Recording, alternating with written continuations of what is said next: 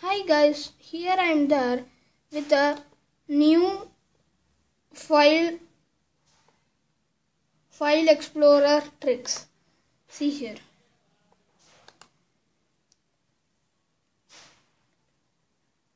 I am choosing a folder and putting Ctrl A.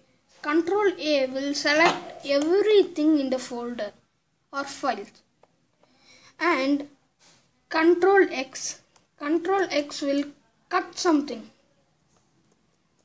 and Ctrl V will paste something,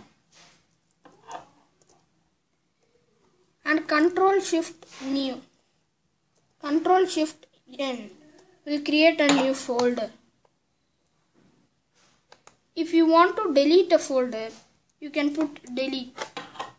If you want to shift delete a folder, if you want to permanently delete the folder, you should put shift delete.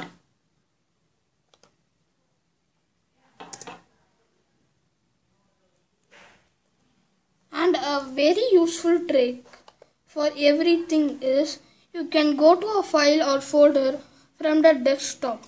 You can put Windows key plus R to open run, and you can type a program or file or folder name. It will take you to that folder or file. So that's all for the video, guys. If you like the video, click the like button and subscribe to my channel. Bye bye.